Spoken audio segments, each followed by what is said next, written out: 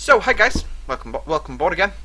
So today we're going to do a little bit of a traditional flight well, as far as I'm concerned. Flying as Air Canada. I'm just going to get the actual flight number. Get the flight number here, I suppose. Oh no, we can't. So anyway, this kind of gives it away a bit. We're going to London town. £400 for a flight for that, which isn't actually too bad if you ask me. And you're looking at the departures from tonight from St John's in Canada to London Heathrow as ACA882. So as it said, we're going from CYYT to Echo Golf Lima Lima. Now I'm going to initialize the aircraft now just so we can do our ETOPS scenario, because this is an ETOPS route. So CYYT ETOPS. Add a scenario. ETOPS 180. That's as configured. The aircraft actually operates at A320 weight. It's an A319 155, but it operates at A320 weight. So I'm actually going to file it in here as an A320, purely because it does operate as though it was actually a file as a 319 because it's got a 319 fuel burn. That's our primary concerns. Okay, kilograms, meters, and feet. That sounds good. We'll just save that, and it's CYYT. That's on V2500s. I got the wrong type there. I just spotted that through the corner of my eye. Yeah, we need the version on CFMs.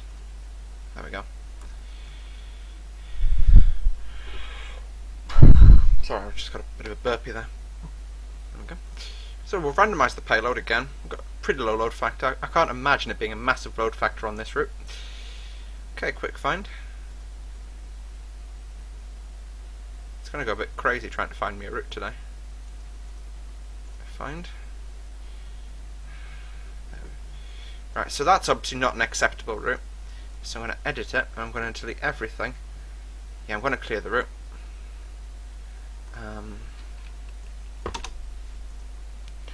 Okay, so I'm going to start putting waypoints in.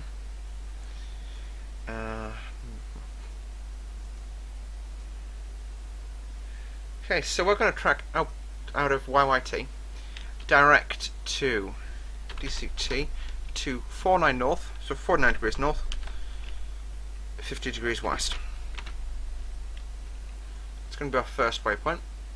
Waypoint after that, we're going to head north. We're going to follow pretty much a curvature route. It's going to be north 50, west 45. 50N DCT. Actually, I can quickly pop NATs onto this as well. Can I get them as an overlay? Tracks. Yeah, there we go. And we're going that way, which is eastbound. Yeah, we're actually going between the two tracks. Now we'll join onto Yankee at some stage. So that's there. Then we'll be joining on to north 51, west 40. So I'm just going to, and then I'm going to just say edit and just see how that deals with it. Oh my word, it's just completely overwritten everything. Yeah, it's taking us up to Goose Bay.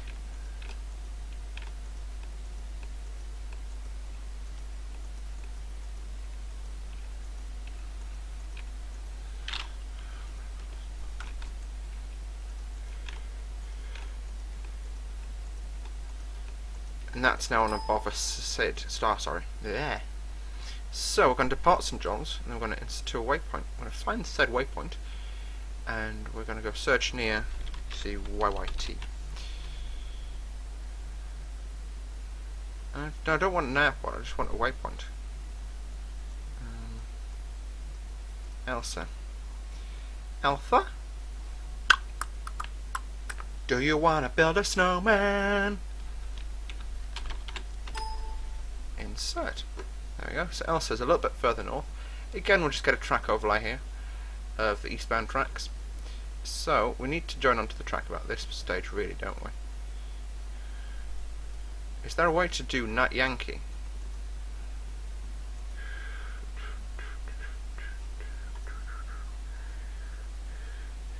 Actually, we can delete Elsa and go direct to Dep. So direct to dep which is a bit of a weird way to go, but trust me. And then it's 52. Can I just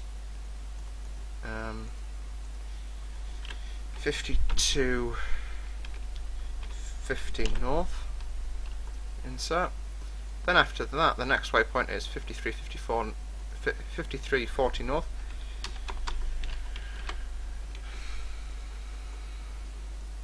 Then it's going to be 53 35 north. Oops. 53 35 north, as I said. You can see we're actually going to be deposited a little bit further south probably than we would like to be, but it's fine, we can deal with it.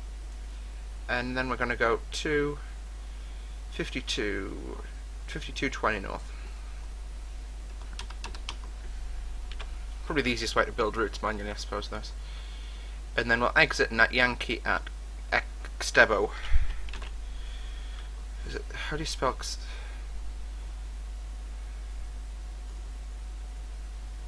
Xetbo? Yep. Then after Xtebo, we're probably going to hit a dollop.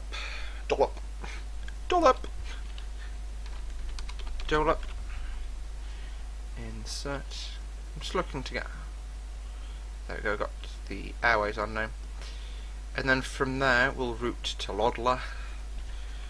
I'm going to put this in as a company route. This is a massive route.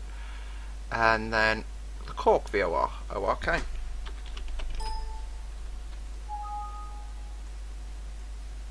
No, I just want to go to ORK. It's in a VOR of the station. So it's ICS intersection. Yep, Cork. Insert. Now we'll just go past P2 airway all the way to Stew. Is that not an airway?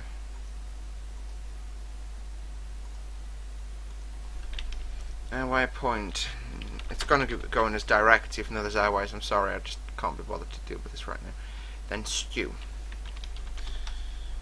which is the Stromble VOR. I'm probably going to come in on a different arrival. Do a Compton arrival. I'll take the Bovington. Is there a Compton arrival? Compton, anybody? Bother from the. We're coming in from the west. So yeah, arriving from Kennet, which is actually a pretty perfect route for us to take this. And then it's we'll go Brecon. Again, from STU, is there a way to stick it on an airway? Yeah, there is. Lima 9. And that's going to take us all the way to Kennet. To waypoint Kennet. And then it's the start from there. Runway 27 right at Heathrow. So flight plan distance is a 9% increase. We're going to fly 2,194 nautical miles. Can just insert that all. There we go. Done. That's the route. So it's a much more sensible route we're taking, even though we go up quite significantly to hit a convenient NAT. Because we could go on to Zulu, but to enter Zulu we've got to go a long way south, kind of almost Bermuda. All the aircraft are going to be flying the same route as us though. So, fuel. This is an ETOPS segment. So I want at least 45 minutes extra time in terms of fuel. And we need to have an APU contingency time. Now advanced ETOPS. This is the next one. Has this gone back to being non-ETOPS approved aircraft? Literally. New ETOPS 180. Yeah, that looks good. Save. Alright, it's actually not too bad doing ETOPS scenarios in the North Atlantic. So, the way I see it, ETOPS 180. First ETOPS airport, CYYT. Yeah, see, that's like covered most of the way to the UK. Next ETOPS airport, BIKF. Next ETOPS airport, EICK. So that's us covered in terms of ETOPS. Our alternate is going to be two filed. One's going to be Stansted, other one's going to be Birmingham. There we go. I'm just going to export the route. I actually need to export it to the Airbus X Extended. I'm just going to have to. I'll reinstate that folder very quickly. Hit save there.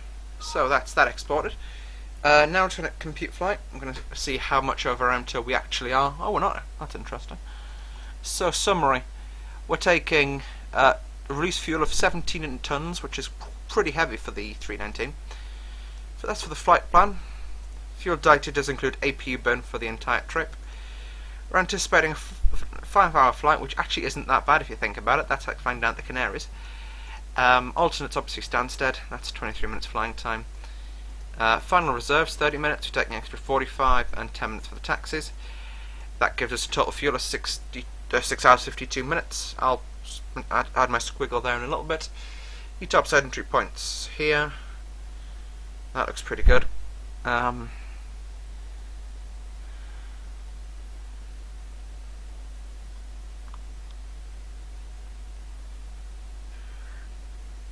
Okay, that's our ETOPS scenarios. What goes wrong if we do that? What happens if we do that?